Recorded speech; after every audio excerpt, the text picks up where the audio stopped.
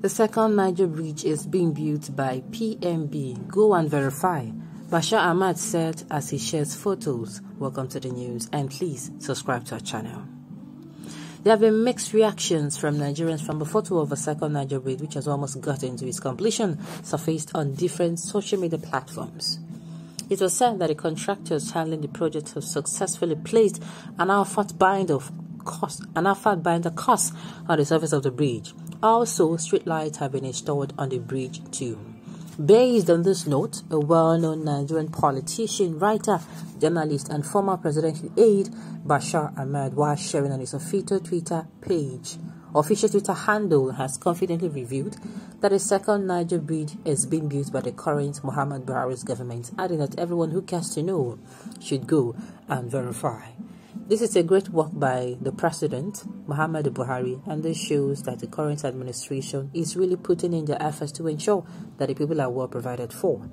The President, Muhammad Buhari, has always expressed his desire to complete this astounding project that has been on even before his administration came into power.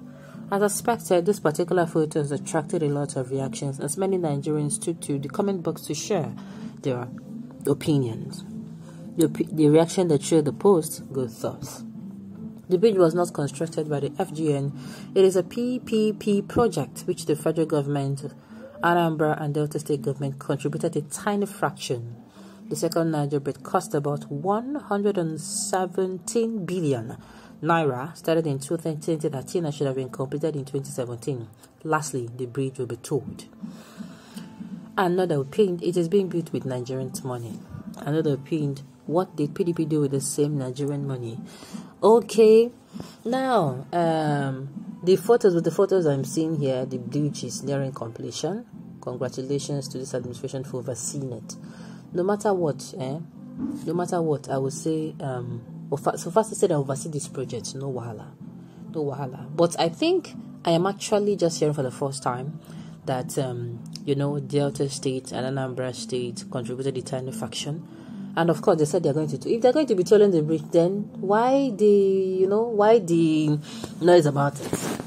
No, I'm not trying to sound anyhow, but I'm like, okay, if they're going to be tolling the bridge, why the noise about? And if I may ask, this is what the federal government should be doing. I don't understand why we always have to come out and always, how do I put it now? Have to come out and always, this government, whenever they do what is expected of them, they come out and they want to receive an applause for it. That is what I don't understand yet. Okay, it is going to be the first ever towed federal government bridge in Nigeria. Go and verify. Are you serious? Collect a double salary and keep quiet till your report card to be ready. Oh my goodness. Now you're referring to Bashir Ahmad. Many roads have been earmarked for tolling. Watch out. Of course, I had the news that they were going to be tolling many routes, and I'm like, I was like, okay. Now you see them tolling routes, I don't have a problem with it, to be very sincere with you. If our economy is going to be bouncing, I don't have a problem with tolling routes. If we are going to be having good roads, if things are going to be better, like it happens in other countries, they pay for light, they get light, they pay for running clean water, they get running clean water, they pay for social amenities are made available, education, and all those things. I won't be having a problem. The problem is with all this tolling here and there and all the, expenses that is on the people.